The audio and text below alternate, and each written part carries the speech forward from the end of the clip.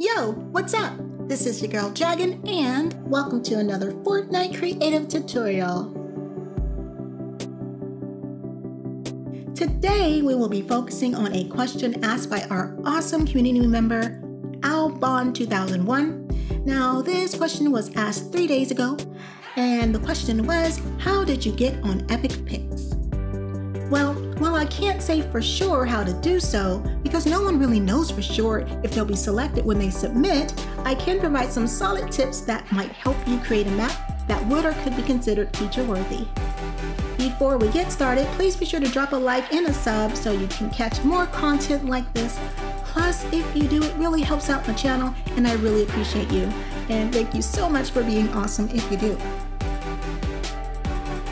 How to submit a feature-worthy map. Before submitting your map for a feature, it is very worthwhile to research and do proper due diligence. You want to ensure that you are submitting your finest work. So before you start your project, take some time to do some research. Play the maps that are currently featured, for instance, maps that are in Epic Picks. Take note of how the creator designed the map and what the players are enjoying.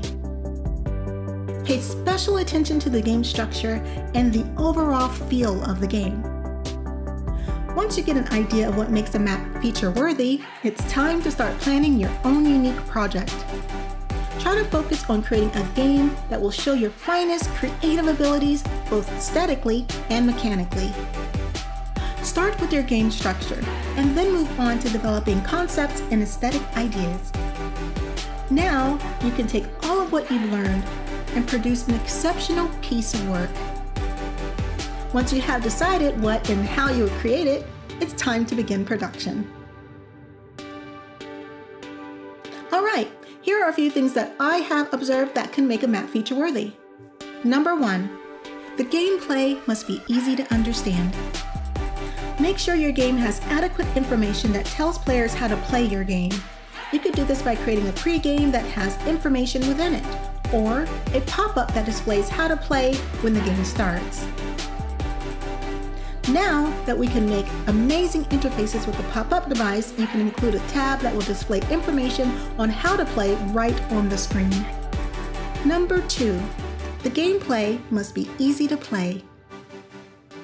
After doing research, you should have a better understanding of the player base. Once you do, you will be able to develop games that appeal to the audience you are trying to entertain. Keep in mind that they must be able to play the game with ease.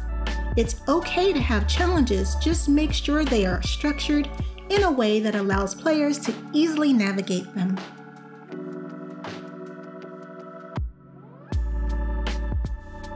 Number 3, the game must look good aesthetically.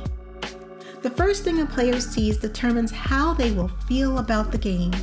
So it's very important to remember that we play with our eyes first. Your game must look pleasing to the eyes to heighten the experience for the players.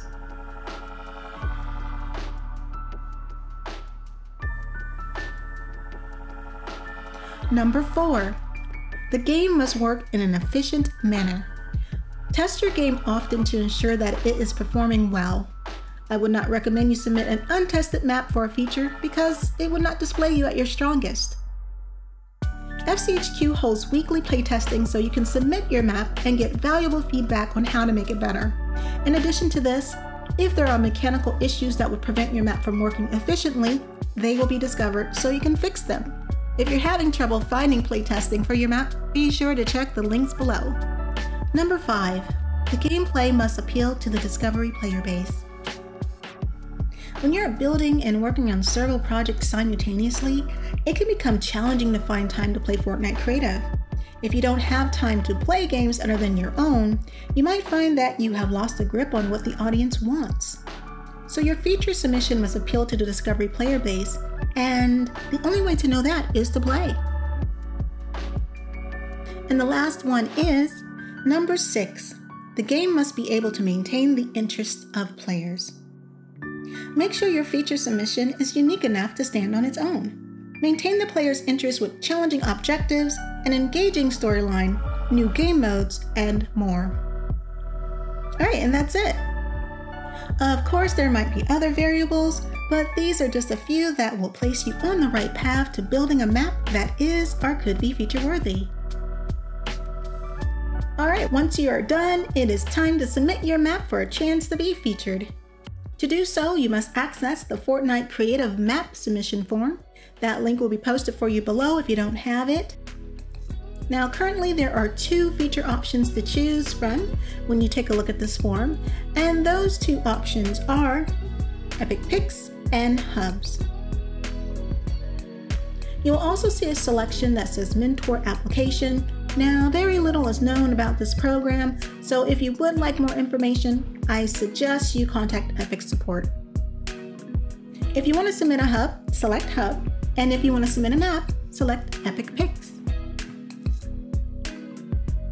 Fill out the form completely. Make sure to include all the required information as requested. Also, when it comes to submitting a video, take note of the small type that says, please submit 1 video fly-through of your map in addition to 1 round of gameplay. Trailers are optional but do not count towards your video requirements. Videos that are private cannot be viewed and will cause an automatic rejection of your application. So if you are uploading your videos to YouTube to submit, make sure that your videos are not set to unlisted or private. As for Google Drive links, those are mostly considered to be private, but if you have questions about that or if you want to make sure, I suggest you also contact Epic support. Once you're done filling out the form, you can submit your map application. It can take time to get a response, so in the meantime, you could take a break or even start production on a new project. And that's it. That's 2 questions answered, and 1, how to make your map feature-worthy, and also how do you submit to Epic Picks. Many of the ideas I have expressed have come through trials and errors I have experienced throughout my journey as a Fortnite Creative creator. As Fortnite Creative changes with time, so can these ideas, so be very flexible because anything can happen, you know? So the most valuable advice I can leave you with is this. Always be eager to learn and grow in your craft. And don't ever say you can't do it, because you can.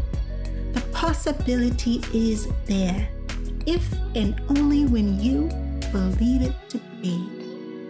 You guys got this. Alright you guys, that's gonna do it for this video. Thank you so much for hanging out. This is your girl Jagan signing off, and I'll see you on the next one. Bye!